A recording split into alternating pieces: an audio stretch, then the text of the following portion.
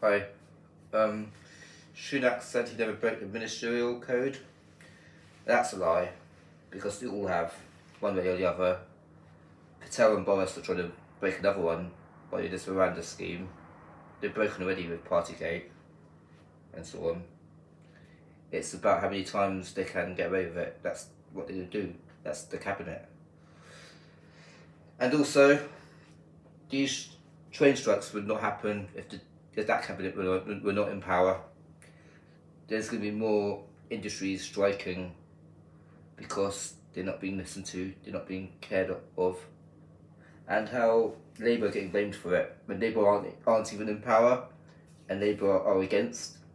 They're not against the train strikes, but they're against that the train strikes need to happen. The Tories don't care. They're probably in some ways happy it's happening because they want to make this country as dysfunctional as possible. They want to embarrass this country on the international stage. They want to humiliate this country on the international stage by the Rwanda scheme, by the Partygate. They really don't care about their own country. They only care about themselves. And that's always been that way. And how Boris keeps up the same fake statistic. 2 kids died like Christians yesterday, repeatedly. I bet it's all fake. And how many times he can break Ministerial code? How many times he can break it?